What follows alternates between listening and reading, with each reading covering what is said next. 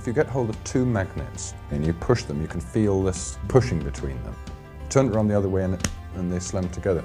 Now, what is it, the feeling between those two magnets? What do you mean, what's the feeling between the two magnets? There's something there, isn't there? I mean, the sensation is that there's something there when you push these two magnets together. How does a person answer why something happens? For example, Aunt Minnie is in a hospital. Why? Because she went out and she slipped on the ice and broke her hip. That satisfies it, people.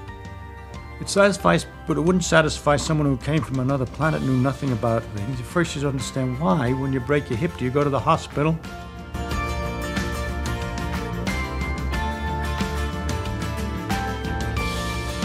All that is understood by people.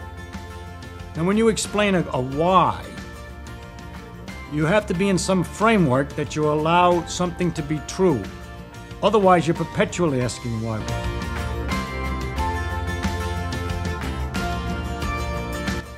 I'm not answering your question, but I'm telling you how difficult the why question is. You have to know what it is that you're permitted to understand and allowed to be understood and known, and what it is you're not.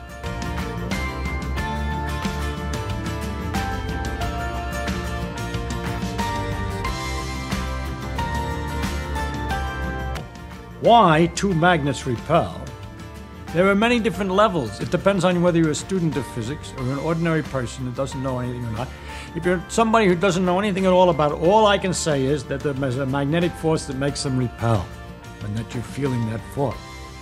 But it's a force which is present all the time and very common, and is in a basic force of. But in the early level, I just have to tell you that's going to be one of the things you'll just have to take as an element in the world, the existence of magnetic repulsion. I can't explain that attraction in terms of anything else that's familiar to you. So I'm not going to be able to give you an answer to why magnets attract each other, except to tell you that they do.